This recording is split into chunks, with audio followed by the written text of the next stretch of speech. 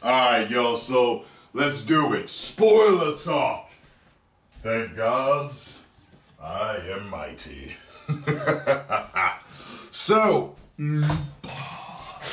let's have some spoiler talk, shall we? And I told y'all the other day when I did my review of Age of Ultron that if you came in talking shit, spoiling it for people, trying to ruin everybody's day, I was going to ban you. And I banned like 10 of you assholes, okay? And before I get into spoiler talk, one of y'all was like, enough with the 4K already. I'll tell y'all as much as I want every time I'm doing a 4K video, bitch, okay? Mohawk. One of y'all said, enough with the Mohawk talk. I'll talk about my Mohawk as much as I fucking feel like it. Mohawk. More specifically, this is called the Gentleman's Mohawk. Okay, the south of France, which was invented by Usher's barber. Now, let's get into this. Spoiler talk. Okay, so I'm going to talk about everything that I feel I need to talk about. I don't know how long this video is going to go. So I'm just going to talk until I feel like it. Anything that comes to my mind, I'm going to talk about. Okay, so first spoiler, I'm going to get out the way. The one that everyone tried to spoil, for everyone else was Quicksilver dying. I don't think it needed to happen. I thought it was kind of stupid. And then a few people thought that maybe it was a problem with the continuance of the series as far as him being with Fox and then also being with us. Being with the Avengers. It was kind of like getting one out the way so that the other one so that Fox could keep him. I don't know. I don't think he needed to die. I thought it was stupid that he died. Who knows? Maybe they'll bring him back. Someone that says something about since the time gem is now in effect, maybe they'll use the time gem. Maybe we'll see him again in the future.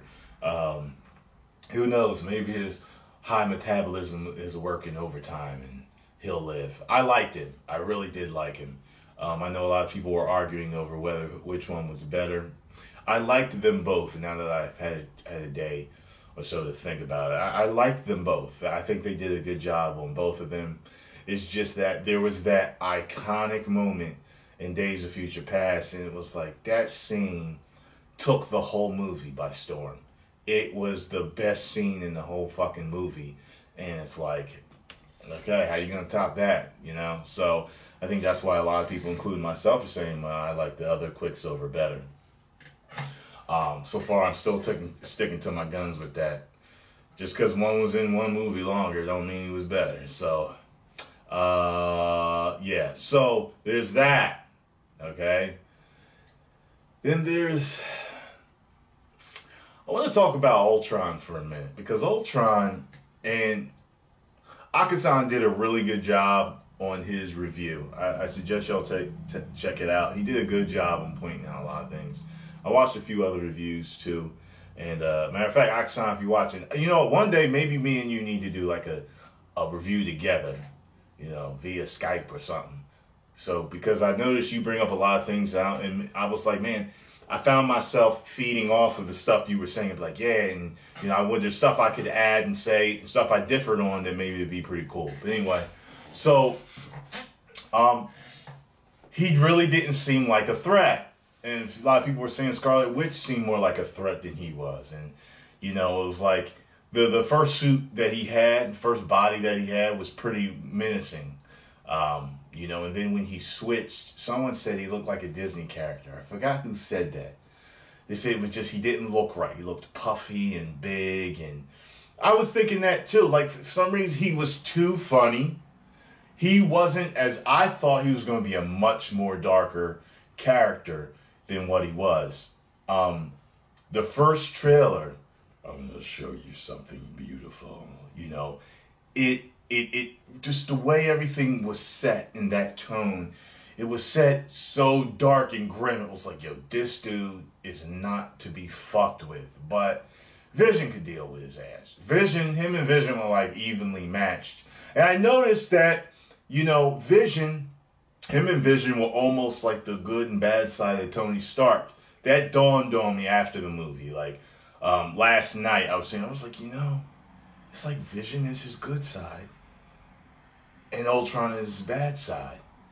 And, you know, it was just like I said, Ultron was not a threat to me. He didn't scare me. I wasn't worried. You know, I don't know. He was just too funny.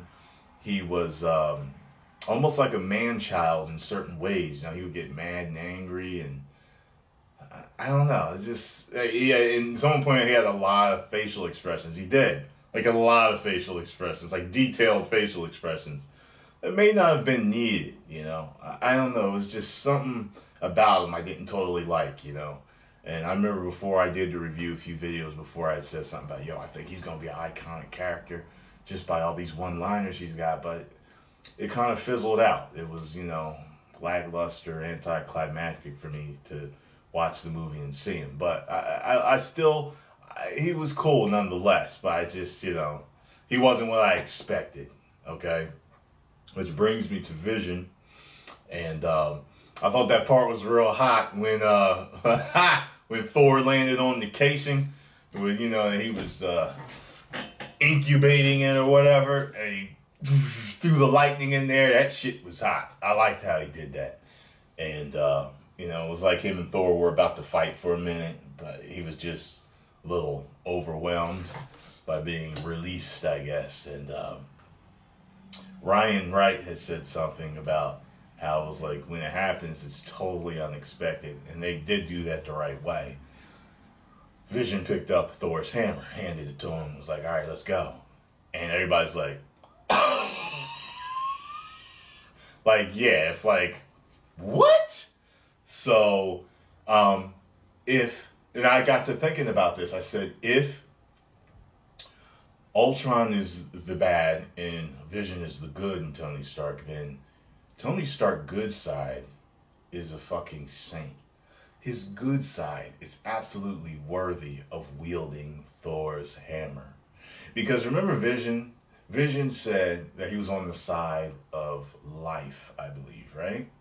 So since he's on the side of life, preserving life, allowing things to live, of course someone that good-natured would probably be worthy of wielding Thor's hammer, which I thought was, you know, cool. Hey, remember when Banner, when Banner got, you know, when the Scarlet Witch got him?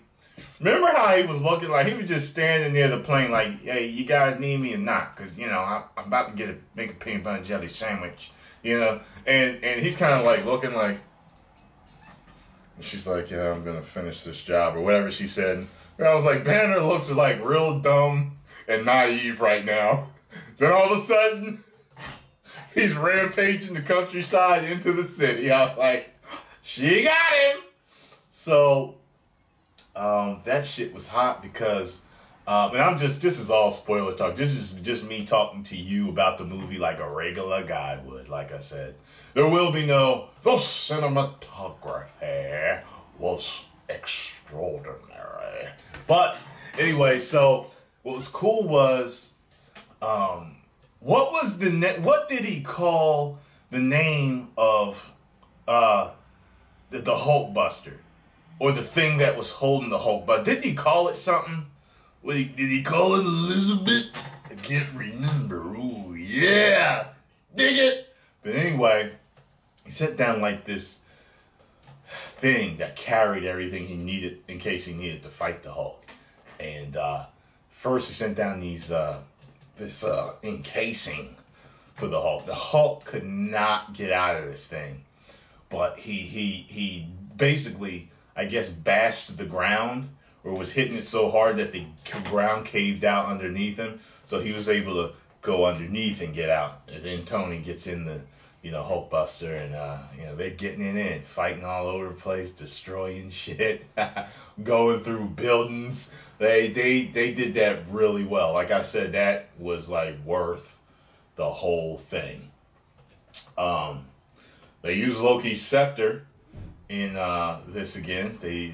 Ultron used it to control this one doctor to help him make a body, which was Vision was supposed to be his new body. I thought it was real sly how the Scarlet Witch kind of, she undid what the Scepter did, but she kind of did it on the slide. Like, here you go, nigga, wake up, hurry up, because we need your ass. Like, you gotta see how she did it, how she threw up the red essence, to Scarlet Essence to get her, to throw her out of the trance that she was in. Let's see, what else?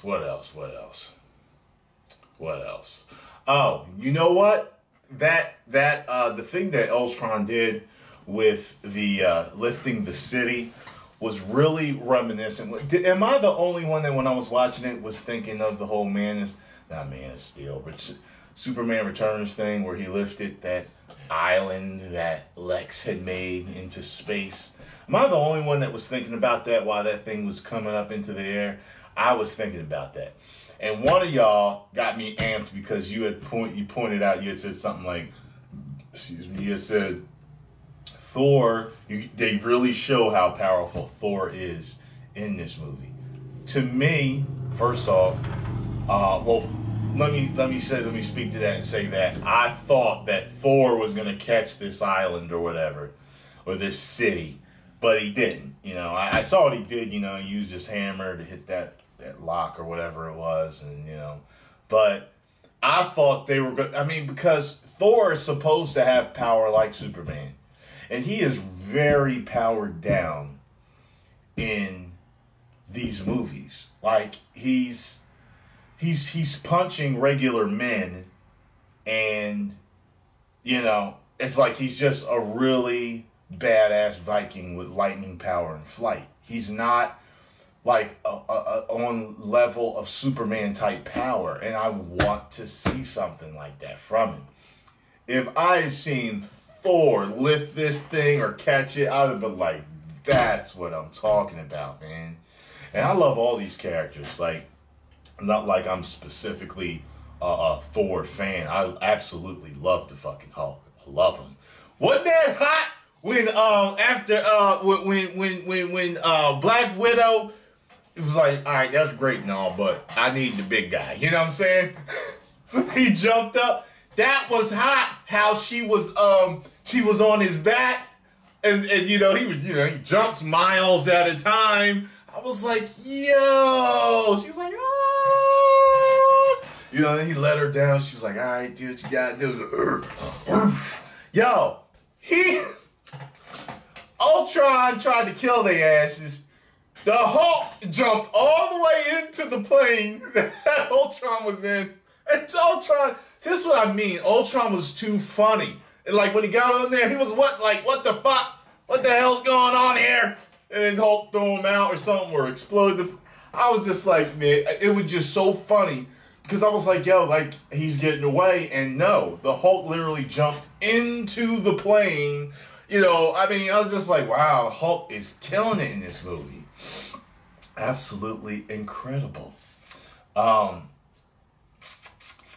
of you had said to me earlier, watch it again, it gets so much more deep. I already recognized the deepness of it. But I told you that I was there for smash 'em, bash 'em superhero shit. That's what I said. I didn't say I didn't recognize the depth that they went into the characters. I said that what I went there for. As a matter of fact, I mentioned that certain parts were kind of, heart tuggers right there, messing with the heartstrings. I noticed stuff like that.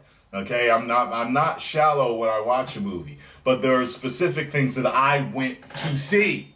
So while I will notice depth, I will really react to the energy and excitement of the action scenes. That's my favorite part of going to see a superhero movie. I remember when I was younger, I would buy a lot of movies, and I watched so much TV and movies, especially this is back when VHS tapes. I knew at what part was every superhero part of a movie. So I would sit there, the tape would be already rewound, and I'd fast forward. 5 minutes and around 30 seconds. Oh yeah, I know Batman's gonna show them this part. I would buy my movies and only watch the superhero parts. So the more superheroes are in a movie, the better for me. Like I said, I think it's always been a mistake. And I was watching another reviewer that said something about Transformers, and they were saying, you know, why do these humans have to be the head lead roles in these movies? Why can't the robots be the lead? Exactly. Why not? You can make a totally digital film if you wanted to, or at least, you know, the digital characters in real world, you could do that if you wanted to, but you don't. The Autobots and Decepticons were always the stars of the animated series. It was never Spike and his dad. They were supporting characters. They were not lead roles. I would love to remember how Optimus Prime left at the end and was like, I'm coming for you. Well, I would love to see a standalone movie of Prime handling the Quintessons or something, or going to look for the Quintessons. That would be incredible. But anyway, it's getting back to Age of Ultron. So, Captain America almost lifts the hammer. Makes it go, because he's almost worthy. Maybe his soul is just not pure enough. I think he was worthy now, considering how good-natured he is. Hey, watch your language. You know what I mean? They fucked with him through the whole movie about that. And I thought that was great. That's what a team does. That's what friends, that's what family does. You know that in real life, he'll get fucked with for years for that. And he said it. He said, oh, that's not going to go away anytime too soon. He said it, you know? So I guess Dr. Claw, or whatever his name is, he got his arm yanked off by Ultron. So I guess that's how he's going to be Mr. Claw, or Professor Claw, or whatever his name is. I know nothing about the guy. I don't know who he is. And I think Ryan or somebody had said, I expected him to be in the movie more. I did too. I was like, that's it? I'm seeing people are talking about this dude like, yo, it's Claw. Like, you know, and he's not even in the movie that much. You know? That whole scene with the metal running over his hand, like Ultron being formed and everything, that didn't happen. I don't know, man. It just, I don't know, it almost sounded like I didn't like the movie. I'm just getting into things that I didn't like, talking about that stuff. But I really liked the movie. I had a good-ass time watching that damn movie. I still don't know which one's better. You know? You know, everyone talks about the big, long shot of them all fighting together in the first Avengers, you know? And, yeah, that was really cool, you know? And how Iron is flying down, and, you know, him and Cap are fighting together, and he hits the shield with the beam, flies up, and all that, and you see Hulk and Thor fighting together. You know, yeah, there's that shot. And in the beginning, you know, I think there was, you know, that continuous shot was like that in the beginning. I think there was another one too, but my mind's a little scrambled now, trying to recall everything that I'm thinking about. Scarlet Witch, like I said, I liked how they did her, because she was almost, like they said, weird, almost like possessed or something, you know? Like when they first introduced her, there's that, you know, weird, you know, skittish movement that they had with her. I think that's about it. I would have loved for Wolverine to make a cameo. But hey, we're going to get Spider-Man, so, you know, that's good enough for now. But anyway, post your comments down below. Is there anything that you particularly liked? Go ahead and post it. I'm only mentioning what I can remember that I really liked right now. So if you enjoyed my spoiler talk for Age of Ultron, let me know. I will give more on other movies. Okie dokie. 1 million subscribers. Woo!